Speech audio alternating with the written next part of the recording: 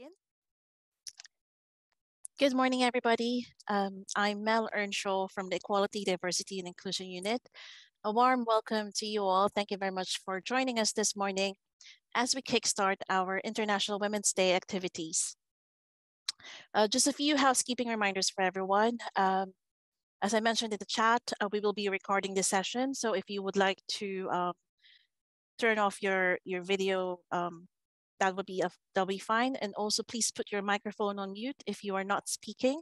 Also a gentle reminder about the respectful engagement agreement that we have circulated to all attendees.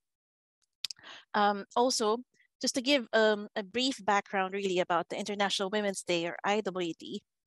IWD is a day where women are recognized for their outstanding achievements despite divisions and persisting boundaries. It has helped strengthen support for women's rights movements and participation in politics and the economy in various settings, including the higher education sector. International Women's Day is commemorated globally, and today we are privileged to be holding this panel discussion where we can unpack what it means to break the bias through the stories of our female chaplains here at Durham. I am pleased to introduce our panel chair this morning, the Revd Dr Stephanie Burette. Stephanie is our chaplain for University College and is Solway Fellow. She is a graduate of Yale Divinity School and Berkeley Episcopal Seminary at Yale, where she studied theology and prepared for ordination to the priesthood. Originally from France, she earned a PhD at the Sorbonne on French literature with a strong emphasis on art history. Prior to joining Durham, she served in Florence, Italy, and in Jerusalem, where she particularly enjoyed engaging with people from all over the world and of different beliefs and religions.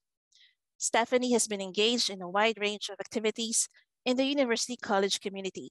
As Chaplain and Solway Fellow, she not only has ministerial and pastoral responsibilities as chaplain, but is also an academic and member of the Department of Theology and Religion.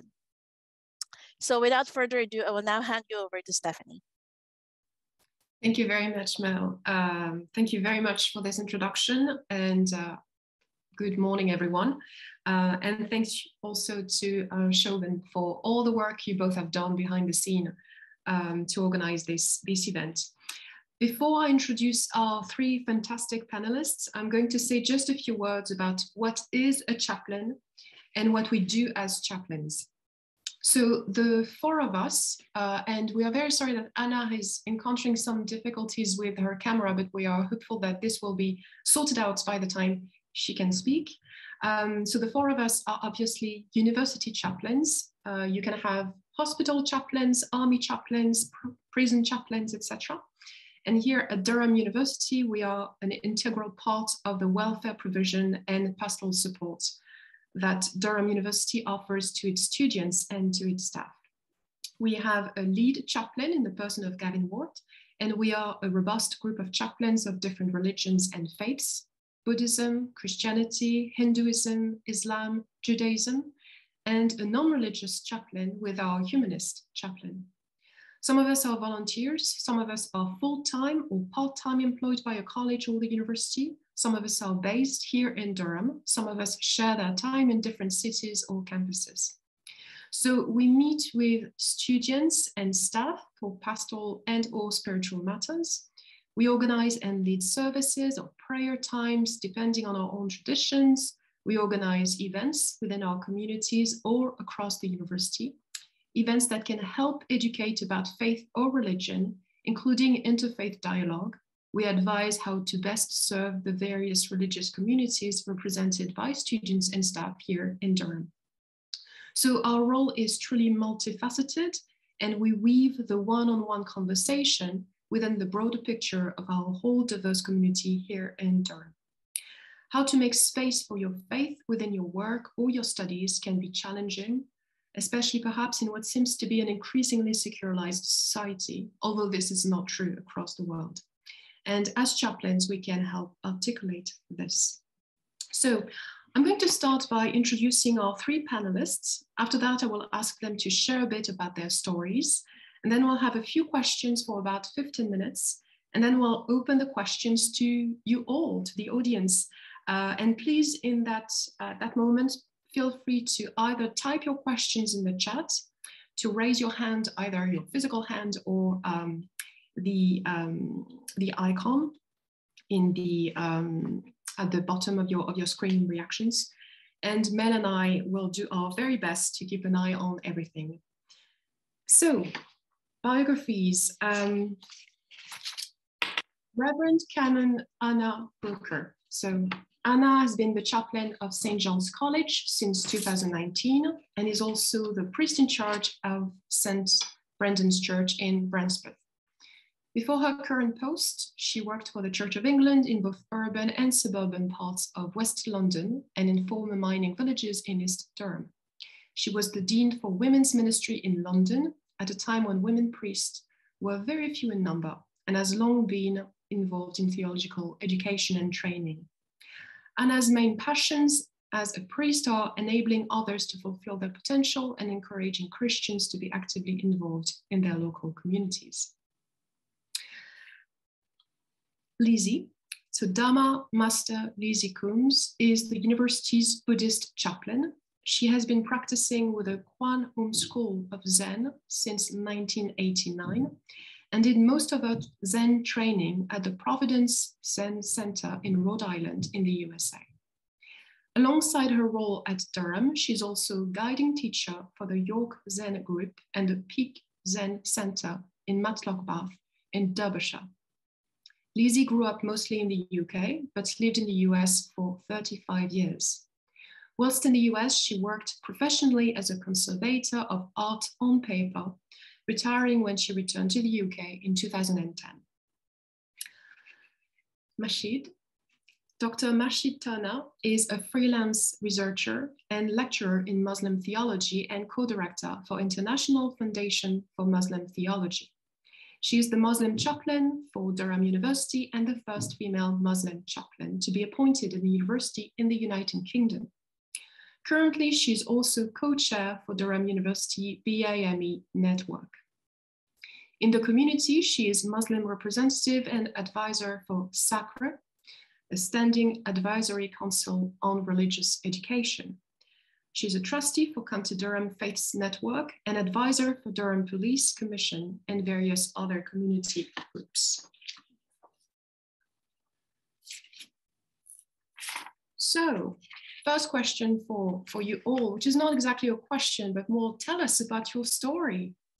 How did you end up being a chaplain? So you want me to go first, yeah?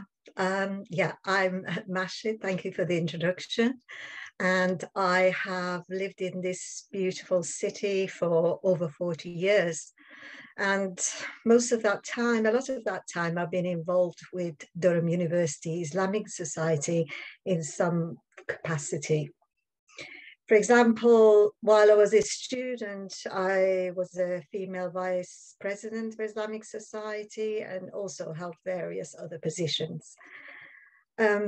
I felt that one thing that was lacking, though, was a private space for confidential help and support to both students and staff. So there was a real need for someone experienced in this field to give support and listen to the needs of Muslim students and staff. And having been trained as a mental health social worker, as well as studied in the field of Muslim theology, I felt that it would be really good to inquire about becoming a Muslim chaplain. I then went on to actually do a master's in counselling, pastoral care, and Muslim chaplaincy specifically, so I could support, be more in line with chaplaincy work. And it must be around 13 years ago when I first inquired about becoming a Muslim chaplain. And it took a long time for arrangements to be made because I was the first person as a non-contractual chaplain for Durham University. And also, excuse me, and also the first female Muslim chaplain to be appointed as a chaplain in a higher education setting. So that's me really. It's really my own experience of the prayer room, we did have a prayer room. The first prayer room was not where all dealt with, and it didn't belong to the university. The community had bought a house and converted it into a mosque or prayer room, and it was at Keepia Heights, even further away. It was in Durham City, but even further away from the science site and where their students were mainly, and the colleges. So so that was a long time ago, and it has its history. But what's always been missing, I think, because it's prayer rooms, it's like a public place, really. People come and you don't really have that private space. So I felt that there was really a need to support different students with their problems, and having that space and knowing someone to be able to come to with any problems or issues was something that was lacking. I mean, we had imams that come to but imam is basically a prayer leader. They're not really qualified. They may not be qualified if they haven't gone through other training to be able to, in a non-judgmental way, support all staff with faith problems or other spiritual problems. So I felt that I really needed to do this, and I've not looked back, really. Thank you, Mahshid. Lizzie? Thank you very much for inviting me, and thank you for organizing this day. I'm glad to be here. I was recruited to be the first Buddhist chaplain at this university when someone who had been attending the Zen group that I run in New York, who's a faculty member at Durham, said, they're looking for someone, are you interested? And I said, okay, but I don't know what would be involved, and so I'll come to an initial meeting and see what happens. And I was warmly welcomed by Gavin, the managing chaplain, and looked around campus and thought that would be great. But what with having to get background checks and also COVID hitting at just about the same time, everything suddenly went quiet. And so I feel personally that living in New York as I do, I haven't had as much engagement with the university, much less the students, as I anticipated doing. But I do hope that this will change. I first became interested in chaplaincy after I moved back to the United Kingdom, when I went to my local hospital to see if there was any need for someone who could be with patients that were interested in seeing if meditation could help them in any way, helping with symptoms or just family problems or anxiety or anything. And I was pretty much shown the door by the chaplains who were already in place, not in an unkind way, but just that they didn't understand what I was asking and why, and who are you and what are your qualifications and why do you think that's something that we'd really want. That changed, actually. So I left and I just went back to my Zen teaching and my meditation groups. And then everything changed, because I believe that there was a mandate, I don't know if it was a national government mandate, perhaps it was, that there had to be provision for non-Christian beliefs and faiths in the various chaplaincy sectors. And I've since heard that all kinds of chaplains of different faiths are attending that hospital now. So that sparked my interest. And I think what's really great, and what Mahshid was talking about, was this idea that you can engage with people, not necessarily of your own faith, but who just have questions, or they just want to talk one-on-one about something that's bothering them, or they have questions about in their spiritual life, i.e. their non-material life. The other day I was talking to a group of students from another university, and they didn't know much about Buddhism, but each of them had a particular issue. One couldn't sleep, one had extreme anger problems, one was actually was in tears. Even though she spoke, she was very distressed about the situation in Ukraine. Someone else had chronic health problems. And, you know, that's just the reality of human life, you know. And so how can any religion address those concerns? So I imagine that as and when I can come to grips, so to speak, with being a chaplain in Durham at the university, I'll encounter similar things, and it'll be really great to talk to people and listen. Listening is the most important part of a chaplain's job, and being alongside people as they find their own solutions to different issues. So I think that's all I have to say right now. Thank you. Thank you, Lizzie. Anna, we still can't see you, but we can hear you.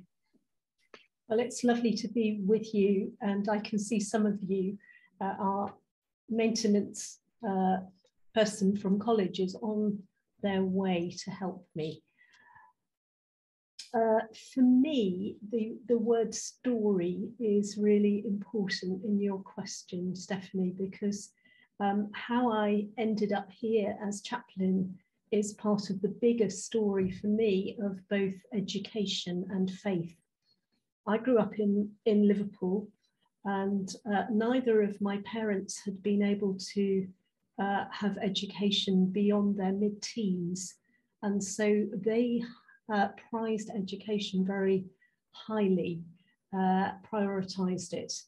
I was also fortunate, I think, in that I'm the youngest of 3 children in my family. There were high expectations on my older sister as the firstborn. There were very high expectations on my brother as the only boy. And then I kind of jollied along behind. And I think that made a real difference. But I was particularly aware that when it came to education, they sent my brother to a private school that they paid for because they believed that was the very best. I was fortunate to go to a local school, not to be sent away from home. And I then was in a much more mixed setting. I was fortunate. It was mixed in the sense of social backgrounds of people who lived across different areas of Liverpool. And I had a really inspirational head teacher who believed that the girls in her care, for it was an all-girls school, which was much more common in those days anyway, she believed that we could do anything, even though there were many university courses that were not really open to women. I took a pretty conventional route. I went to university in York. Lizzie, I agree, it's a beautiful place to live. And I studied English there, and then I went into primary education, which again is a very traditional thing for women to do. I loved primary teaching, and I was very aware that within that profession, I have many female role models in senior roles. So I would say part of my story is the women in leadership who've inspired me. But I was conscious too that it was not the same for many friends from university who didn't go on to teach next. When I left teaching to join the Church of England, by that time I had a family as well, so I'd done a fair amount of juggling of parenting, which again, much easier as a teacher than in many professions. When I left to join the Church of England, I was very much in a minority, but the church by then had decided to ordain women as priests. And that meant that I was heading for the same role as my male peers in college. I did encounter at that point the kind of reality that I was going to be in a minority. And because I was in London, London was and remains predominantly male in terms of its clergy, although things have changed a lot. I was told when I set out to train in the Church of England that I could go off and do my training, but there probably wouldn't be a paid job for me at the end of it. Fortunately, that proved not to be true. I was then told that I could do my next post, my curacy, which is a period of 3 to 4 years alongside somebody else, continuing to learn and train, but that there wouldn't be a job post of responsibility for me running a parish. Thankfully, that also proved untrue, but it was that as if I was taking steps on a path that was yet to be uncovered. And so I was able to lead a parish in London and do a number of other things connected with that. But at a time when there were, I think, 120 clergy in the area of London where I was leading churches, and 6 of us were women. So we were in a severe minority. As Stephanie mentioned, I was asked to be the Dean for Women's Ministry in that area, which was a hugely, hugely rewarding time, learning a lot from my colleagues, many of whom were unpaid, giving their services voluntarily, many of whom had worked for years and years and years within the church without their leadership and gifts being, I would say, fully recognised in the way they might have been. I frequently found myself the only woman in the room, and that was very good for my self-control, self-discipline in not responding to some of the comments and assumptions that were made, but actually just calmly joining in discussions and seeking to bring fresh perspectives into the room. So I'm very grateful for that. But chaplaincy, I think, has always been a part of the story for me, in that drawing alongside and listening. Lizzie said the most important thing in chaplaincy is listening. I agree wholeheartedly. That was something I was able to do in one post in West London, in Brentford, where we ran a community cafe. We set up a little team called Open Ears of people who would just sit with people who were on their own, taking several lonely hours over a cuppa, just sit with them and offer friendship. And then as the relationship developed, sometimes offer to pray with people if they wanted us to as well. That was something I did as a school governor in a number of different contexts, where my role as the local vicar, the local Church of England clergy person, meant that I could listen, and people knew that what they said to me would be confidential. And quite often I would talk with teachers, head teachers, other governors in that way, as somebody kind of around the edge of things who could offer a safe space. And so to St John's in Durham. St John's has a Christian foundation as a college, but welcomes students of all faiths. It does mean, however, that the role of chaplain has been here for a very long time, and there was a great female priest before me, so I didn't find it a struggle to fit in here. I would just say it's an incredible privilege to be within a college here, because as you will have realised, I feel so passionately about educational opportunities for women. That's one of the things that I especially hope to enable women to fulfil their potential educationally, and that flourishing, which is often at the heart of education and also spirituality. I'll stop there. Thank you. Thank you, Anna. Thank you very much. You actually mentioned some of the challenges that you experienced as a female clergy, finding yourselves often the only woman in the room, and how you managed to overcome this or to deal with this, approach it. And Mahshid, Lizzie, could you tell us more about your own experiences? Have you encountered challenges as female chaplains, and how did you deal with them? Yeah, I suppose I have met some challenges. And the biggest one has been about, I think somebody's already mentioned it, is making assumptions. And what does assumptions involve? Assumptions involves judgment.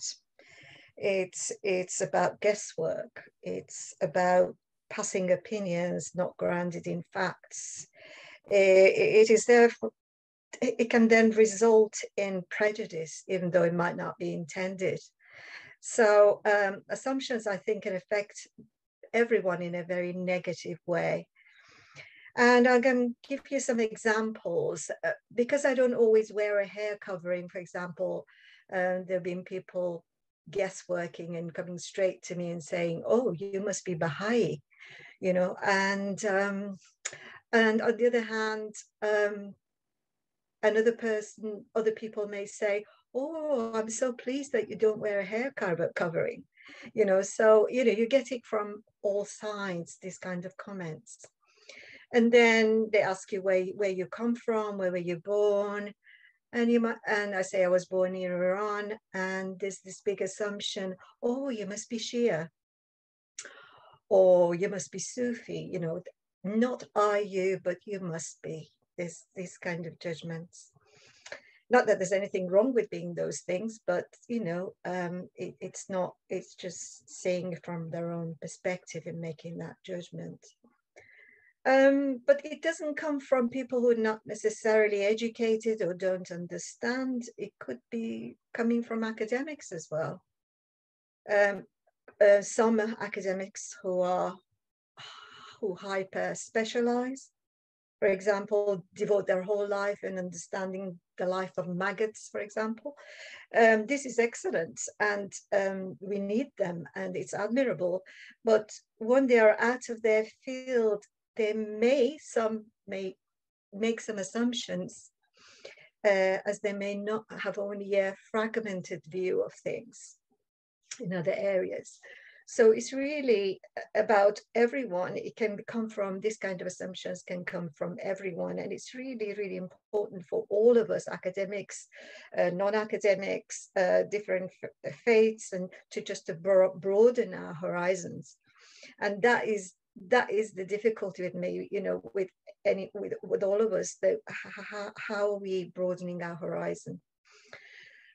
I've also had much experience of somehow being seen as inferior to men.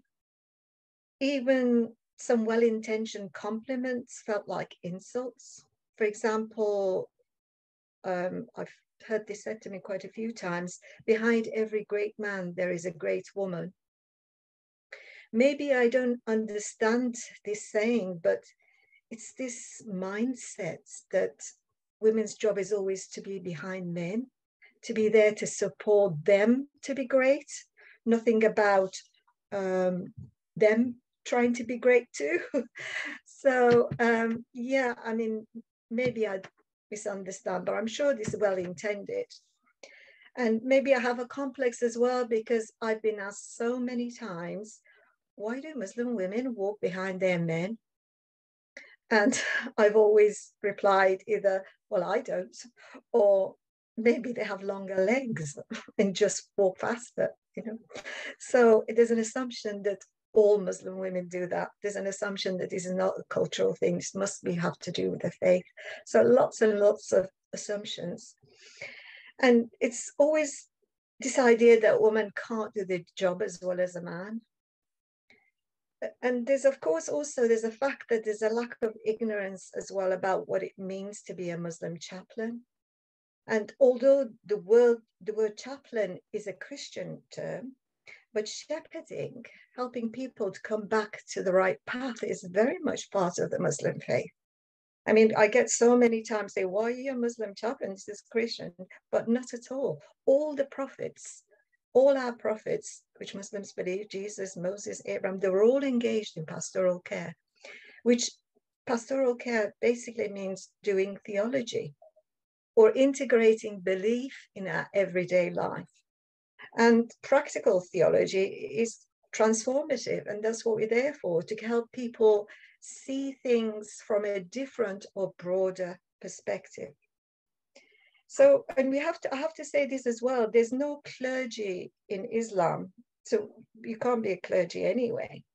And often people talk about imam. Imam is basically means a prayer leader, and anyone who is well versed in Quran can lead prayers. But Islamic scholars, however, these are the people who have knowledge and experience in Muslim theology, and they are an informal body of scholars. So they're usually separate from the state, and unlike Christianity, I should say, they don't administer sacraments. So chaplains who are trained in Muslim theology are there to help people to find their way in a non-judgmental way. So it's absolutely okay to say Muslim chaplain, although actual word is a Christian word, because the chaplaincy is what they do. Yeah. Thank you so much, Mahshid, like for the clarification as well, for everything you shared, which is really deeply meaningful, and I think it resonates with quite a few of us as well. Thank you very, very much for that. I know that Anna raised her hand, but I just wanted to make sure that Lizzie, did you have anything to add or share about this? Yeah, certainly. All of my training is in Zen Buddhism, and also almost all of it was done in the United States. So I shouldn't say so, but it's true that I have experienced relatively little gender bias in my spiritual development. The head of my Zen school, which is international, is a woman, and she is my personal teacher. And from the very beginning, I was first invited, did I want to come and learn how to meditate from a female friend in her home. I showed up, I meditated, I went, oh my God, I didn't know that this was possible, and that was it. I've been scratching my head really, metaphorically, trying to think of situations where the fact that I was female held me back in some way in my spiritual development or in my development as a Zen teacher.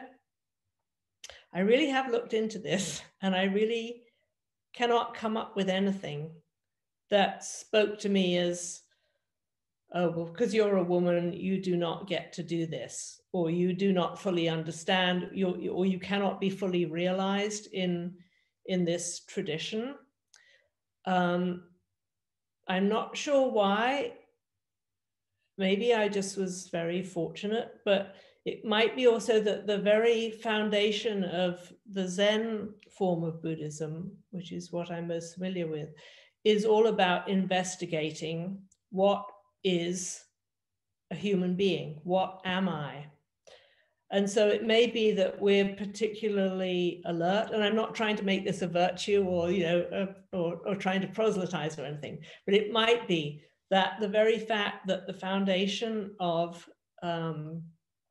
what we're invited to do is to look deeply as we can into what it means to be human, somehow doesn't allow people who are invested in this to use that sort of lazy thinking, because the whole idea is that anything that you can say with language is a label. It's provisional. It's not the actual thing.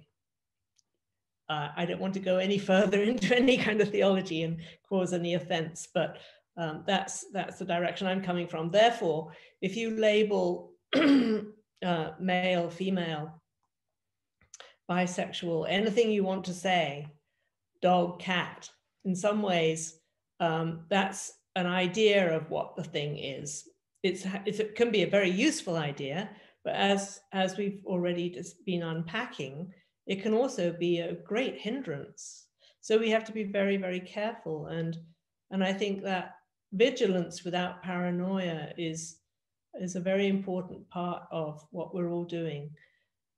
I just want to say one other thing, which is that when I was practicing and working in the United States, I was privileged to be part of a large multi-faith group of religious leaders, local religious leaders, and we'd meet once a month, and there'd be a question, and everybody got 3 minutes to talk to that question in their own tradition, from their own understanding. No one else could say anything.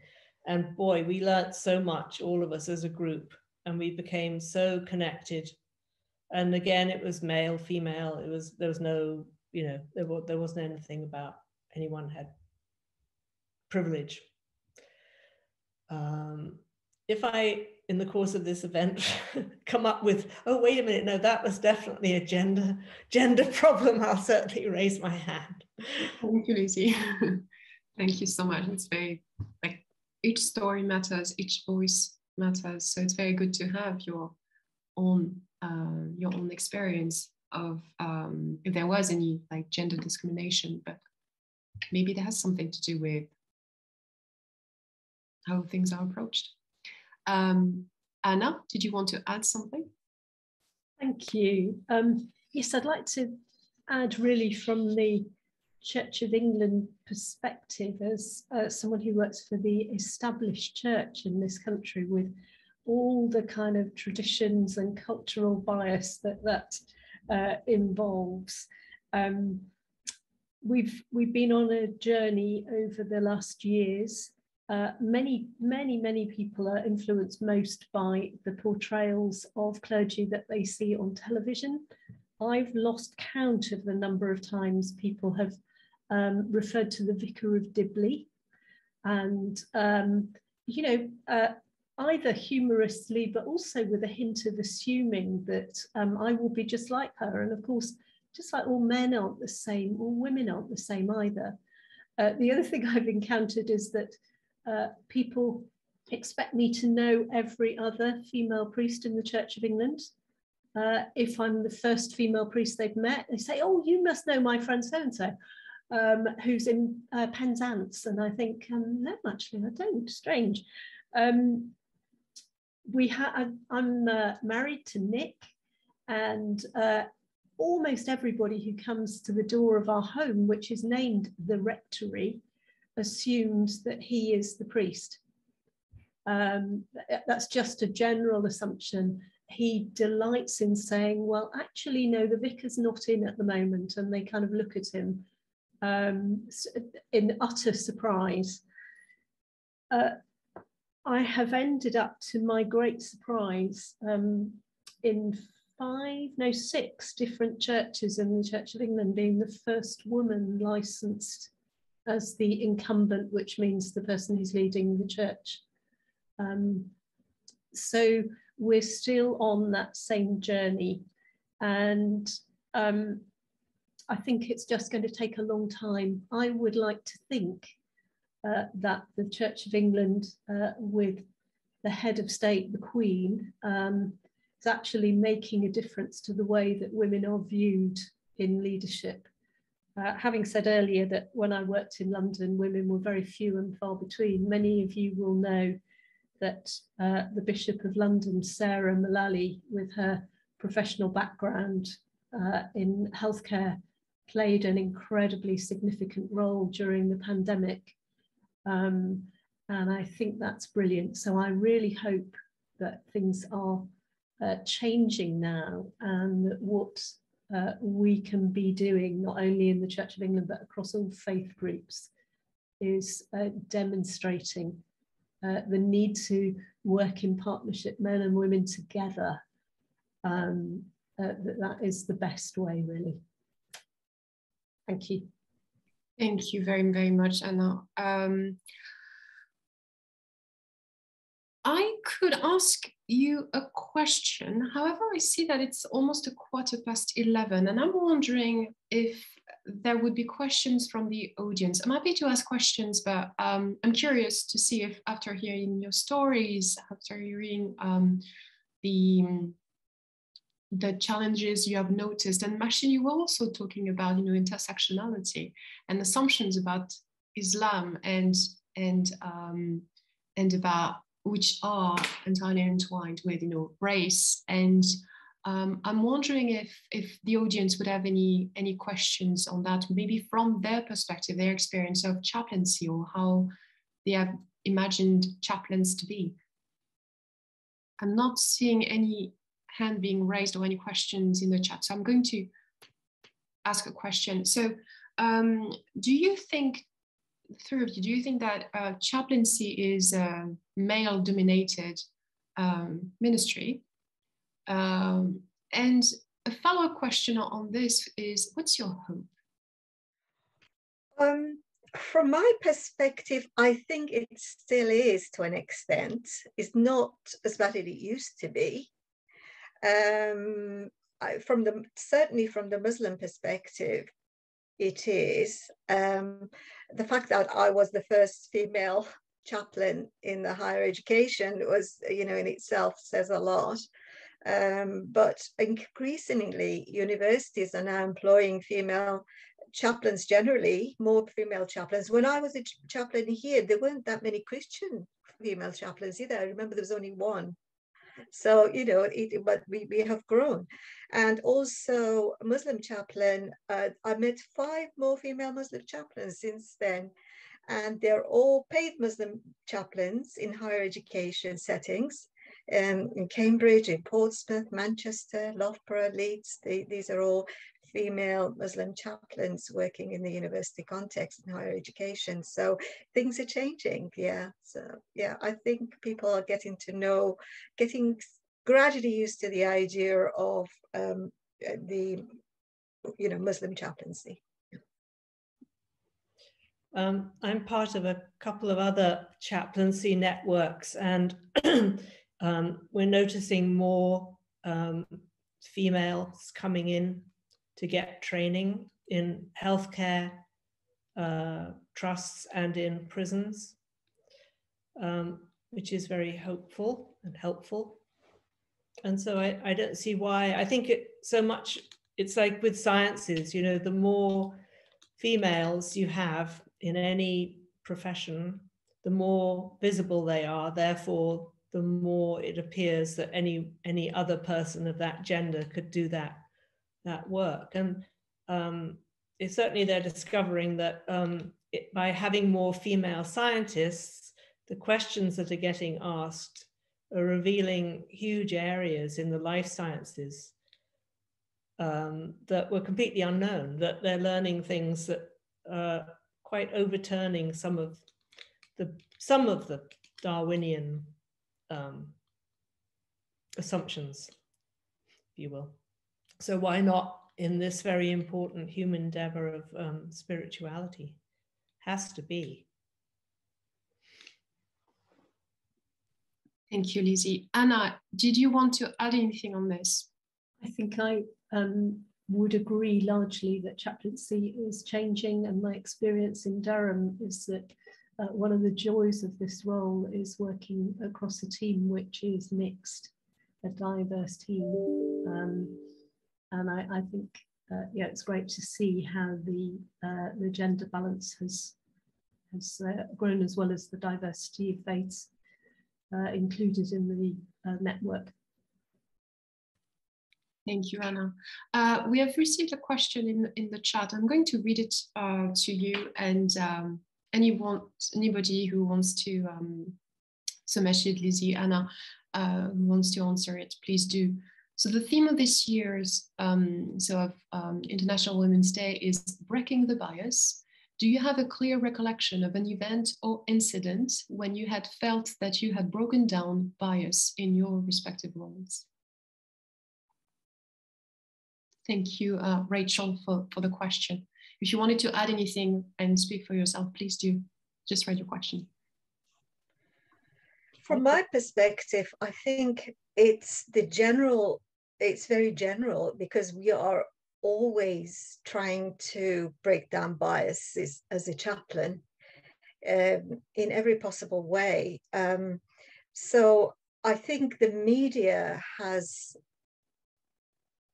portrays things in the interest of certain people, or just to sell and so on. So we know that media has a lot of influence on people.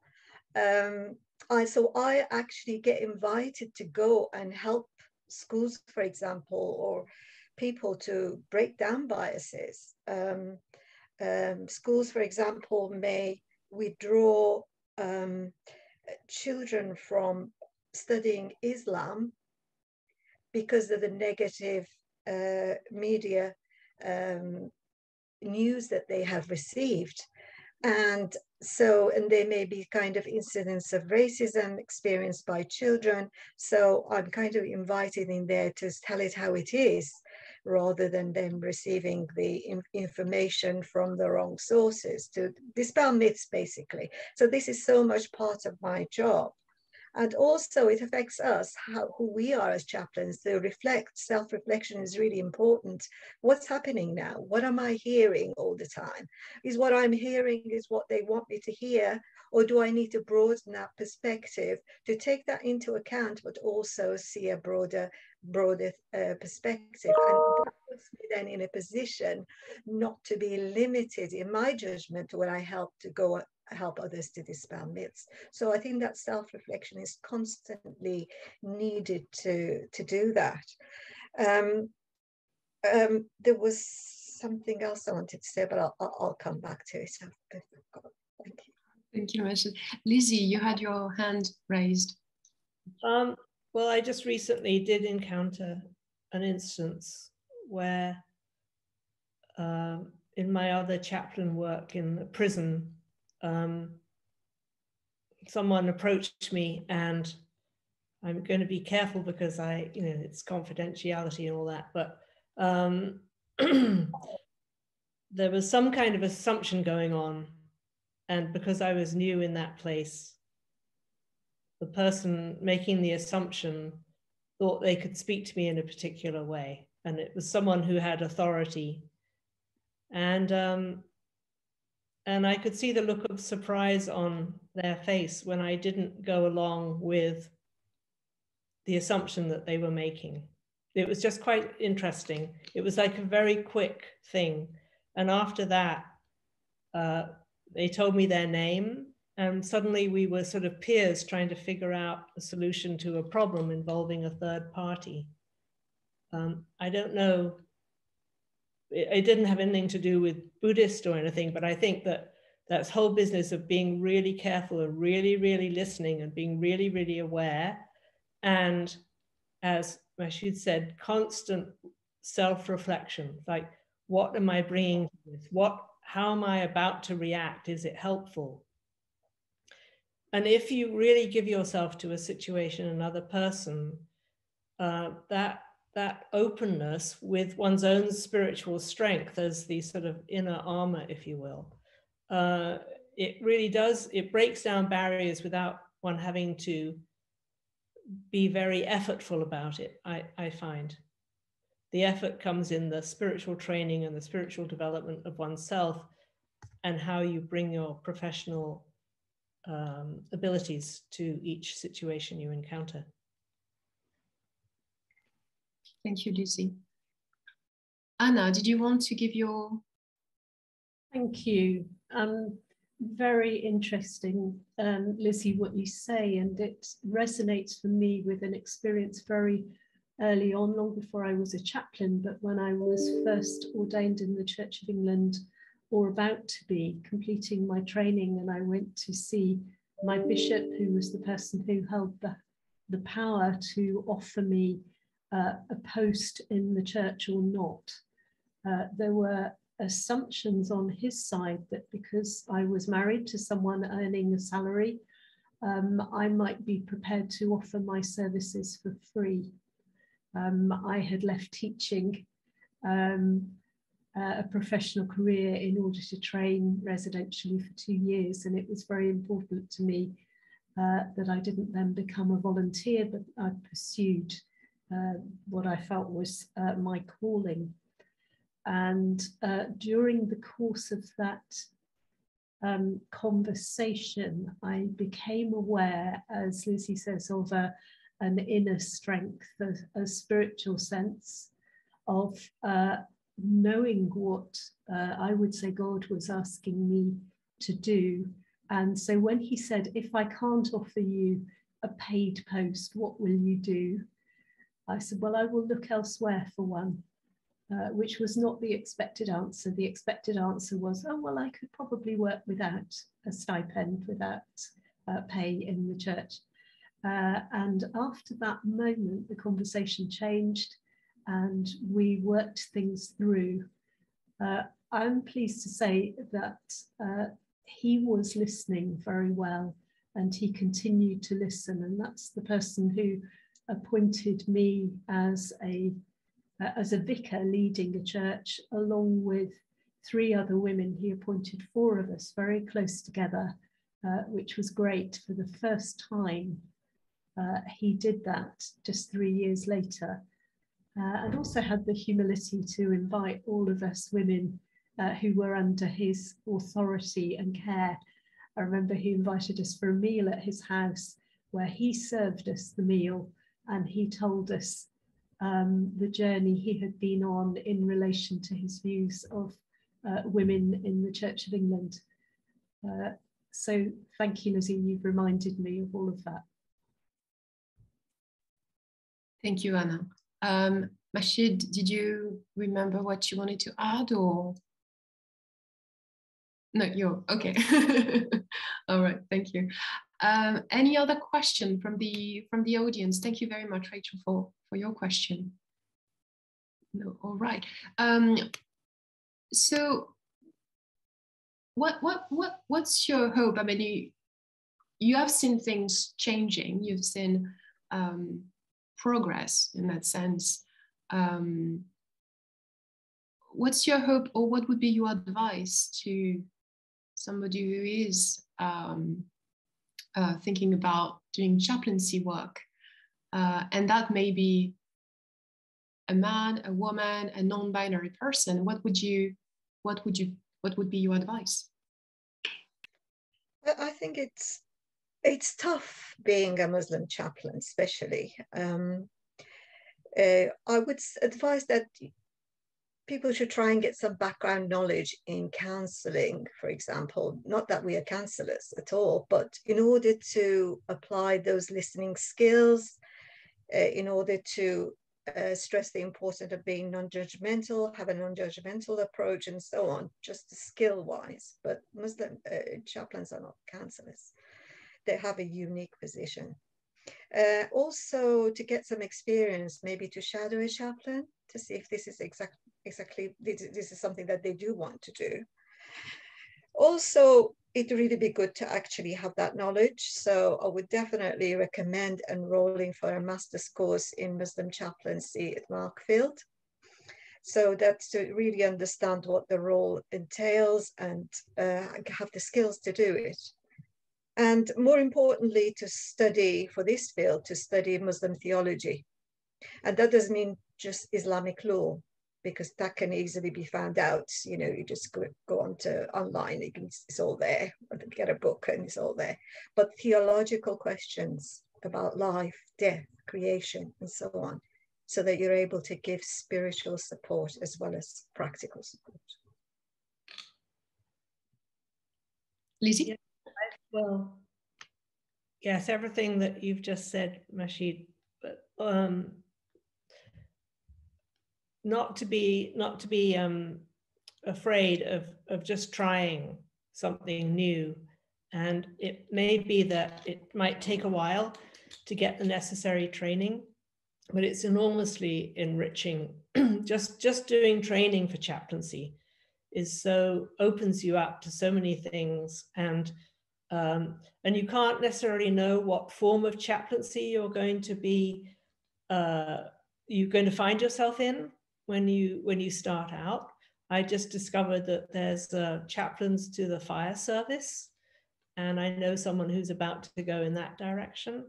But the whole point is that you're learning how to be with people where they are, and use all your resources, spiritual and otherwise, to really engage with the suffering and the questions of others, without letting too much of your own color that interaction. So you can only grow. It will be enormously challenging. It will be lots of fun, and really, really rewarding. So I just say everybody should just go for it. And barriers are there to be looked into and surmounted, and makes you stronger. Thank you, Lizzie. Anna, any advice from you? Every opportunity or every situation we encounter is something from which we learn and grow. And particularly for any of you who will soon be graduating and looking for jobs, I would say just take with both hands whatever is available, because we learn so much from other people. And there's something about the weaving image that Stephanie used at the beginning, that chaplains weave those one-to-one conversations into a wider context. And I think our lives are woven together in that no experience is ever wasted. And the number of times, quite a way into my life now, I see things that I did many years ago suddenly becoming relevant and coming into focus again. We never stop learning, we never stop growing. And chaplaincy is, if we have the gift of being able to serve as chaplains, is a time when we can use such a range of experiences and skills that we may have gathered through the years. Thanks very much, Anna. Thanks to the three of you, really. I am conscious of the time. We started late, but I'm also conscious that some of us may have other meetings after this or other events related to International Women's Day. So I'll conclude, but so thank you very, very much indeed to our three panelists. Thanks again very much to Shoban and Mel for all their work behind the scene. Thank you everyone for joining us today for this event. I hope you're joining many other events, perhaps today, later this week. And if you want to get in touch with us, our email addresses are on the website of the university, so please do so if you want to hear more. And in the meantime, let's break the bias. Thank you very much.